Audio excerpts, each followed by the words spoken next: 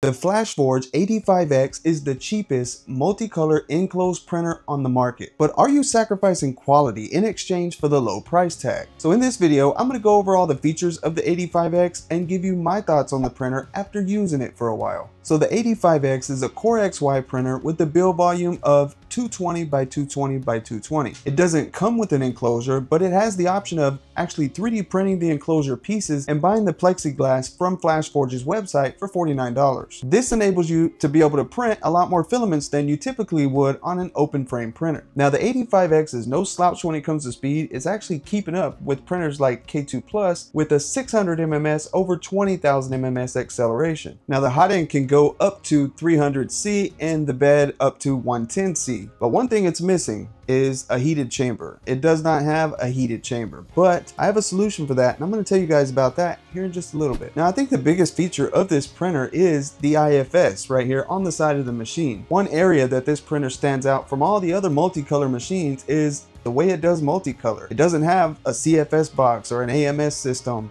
This is the multicolor unit. It's called the IFS, and it feeds your 4 filaments from the side of the printer. And that's how Flashforge has managed to keep the price down, because we all know how much the CFS and AMSs cost, and sometimes those CFS and AMS units, they actually cost about what this printer costs. So I think Flashforge did a really good job at innovating with this IFS system in order to keep costs down. Another way that they were able to keep costs down was it doesn't ship with an enclosure. It doesn't ship with the camera. These are things that you can add on for not a lot of money. The enclosure was like $49. The camera add-on itself was like $39, but if you don't want those things, then you're not paying for them. Now with the enclosure, I opted for the enclosure because I want to be able to print certain filaments. Camera is not good quality whatsoever, but it will put eyes on the print for you. And if that's all you're trying to do, then great. If you're buying the camera for quality time lapses, I highly suggest going with a standalone camera or just using your phone or something like that, because the camera on this thing is definitely its weak point. But if that's all you got to worry about, then you're in good shape, because cameras are a dime a dozen, and I'm more looking at its printing features, quality, and stuff like that. So let's talk about quality. Did it take a dive in quality in order to hit that low price point? And my opinion, after using the machine for several weeks, is no. It prints, honestly, just as good as any other machine in my studio. I've got K2 Pluses, I've got the Core 1, the Creality High, the Bamboo X1C, the K2 Pro, and honestly, I guarantee you, if I put a Benchy side by side, you won't be able to tell which is which. As a matter of fact, that's what I'm gonna do. Okay, so here's several Benchies. I printed them all in different colors so I can tell, and I wrote on the bottom which one is the AD5X. Take a look and see if you can pick out the AD5X out of all of these. Now some of these printers, like the K2 Plus, is well over 1,500 bucks. The Core 1 is also another high dollar printer, and the X1C. So if you picked this one, then you'd be correct. This is the AD5X Benchy. And as you can see, it definitely didn't take a dive in quality. So I think it's safe to say that Flashforge has figured out a way to lower the price and not lower the quality, which is great. So we know the AD5X can print quality. Then how did they get it down in that $400 price range when all these other printers are up in the $1,200 and $1,500 range? Well, in my opinion, it's the way Flashforge is offering this printer for sale. Like not having a high quality built-in enclosure, and not having 2 or 3 AI cameras built into the printer, and also not having a heated chamber. It's things like that that drive up the cost when you're building a printer, and excluding items like that have really allowed Flashforge to offer this printer at that $400 range. Hey, if you're not subscribed, make sure you're subscribed, hit the like button, and check out the giveaway that we're doing with Clawlabs. So Clawlab sent us out their rug tufting kit, and they were nice enough to send us out another kit to give away to you guys worth over 300 bucks. Yeah, I know, you're probably wondering what rug tufting is, so check this out. So Clawlab has a kit that comes with a rug tufting gun, and it comes with really everything that you need to create your own rug. And it's actually very cool. I've already started making a rug for my makerspace. You can make one for yours, because where else can you buy a Creality rug or a Bamboo Lab rug, or whoever your favorite 3D printing machine is? You can actually make your own rug. Or if you're into cosplay, you can make Marvel rugs or comic rugs, or whatever you like to make, you can make it and personalize your makerspace with Clawlab. So this kit, it comes with pretty much everything that you need to get started. It comes with a ton of yarns, it comes with the rug tufting gun and an aluminum frame, which you need to be able to stretch your canvas. And the frame actually has 2 C-clamps on it that allows you to clip it to any table. Now one thing I can tell you, you're gonna need is buy more yarn, because this thing runs through yarn pretty quick, and if you want to make a decent size rug, you're gonna need some more yarn, but it's super cheap. So if you want a chance to win the Clawlab kit, I'll leave a link in the description for you to join the giveaway. And if you don't feel like waiting and you just want to go check one out, we'll have a promo code for you in the description, and you can go to their website and check out their kits. All right, now back to the video. Now it's kind of up to you to decide what filaments you want to print. If you're not going to be printing polycarbonates and carbon fibers and stuff like that that need a heated chamber and an enclosure, then honestly, there's no point in paying for it. And I kind of like the fact that Flashforge does that, because it doesn't leave users that don't need that stuff paying for features that they never wanted to begin with. And honestly, I wish more companies would do this, to be able to just go on their website and buy a base model and then check all the boxes of things that you want on your printer. Now I know that would be a build nightmare for the companies, but man, in a perfect world, that would be awesome. Now I know what you're thinking. If it doesn't have a heated chamber, like what do? You're probably just out of luck on that. And honestly, this printer review, it couldn't have came at a better time, because I was already in discussions with a company called iDryer, and they make this standalone filament dryer. It's a kit that you buy, and then you print out all the parts, and then they send you the heater internals and all that stuff. Well, they're dropping a new product called iHeater, and it's a chamber heater that works with Clipper, or it'll work standalone as well. But the cool part is it does work with Clipper. So if your machine has Clipper, you could plug this into the USB, or if you want to get fancy, you can open the machine up, solder it in somehow, and you can basically operate a chamber heater straight from your Clipper. So as you can see here, I've installed the iHeater on the AD5X, and it fits in there perfectly. So I've got mine plugged into the USB,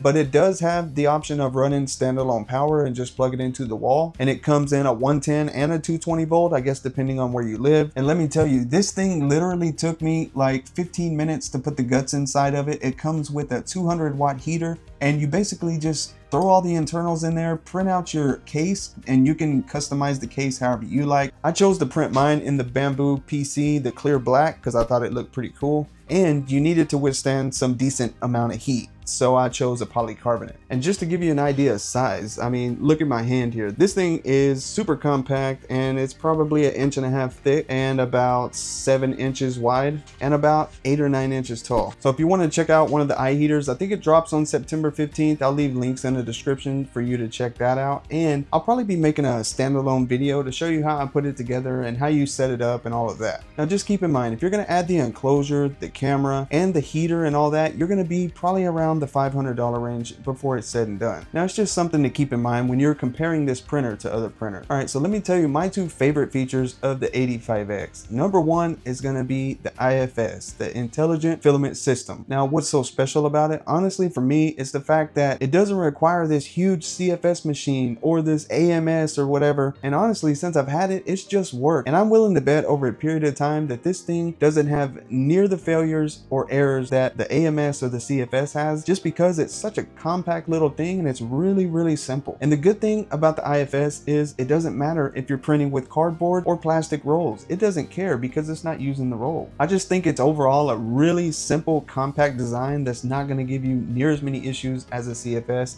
or an AMS. Now another feature that I really like is the tool head cover, the way it comes off and there's no wire. That's one thing that I really don't like on the Bamboo X1C, is that the front tool head cover has a wire. Now this one, they do have a fan in the front tool head cover, but as you can see, it doesn't have wires. It just clips in, and it has these little prongs that you line up, and it snaps right on with magnets. So I thought that was really smart on Flashforge's part, and I'm really surprised that Bamboo didn't do it in their X1C model. Now another thing I like about the tool head is the way the 4-to-1 splitter clips in. It's really robust, and it's not just relying on a FE connector to hold it together. It's got a lot of support, and it's really structurally sound, and it's not going anywhere. So one really cool feature about the IFS, it has RFID. So I know it works with these bamboo spools because I installed them, and it automatically popped up here on the screen. I didn't have to put it in there. Now as you can see, I've got this Creality roll here, but it did not pop up on the screen, and I had to manually put that in. So my thoughts on the AD5X, when it's all said and done, I think it's a good printer. I think Flashforge deliberately dumbed down the build of the printer, and not in a bad way, just in a way to save money. They didn't waste a bunch of money on a high-tech screen, on high-tech AI cameras everywhere, stuff that doesn't affect the print quality. They really focused more on print quality. Can it do it fast? Can it do it reliably? And can it do quality? And it kind of checks all those boxes. Now, if you want a fancy enclosure and a fancy screen and all the cameras and stuff like that, then this printer's probably not for you. It kind of reminds me bit of the Nissan analogy. Like if you want to buy a car that's going to run forever, but you're not in a Lexus or a BMW or a Mercedes, so the build quality is not super great, but this thing is reliable and it's going to run forever. It's kind of like that. They focus more on reliability and print quality than they did the aesthetics of the printer.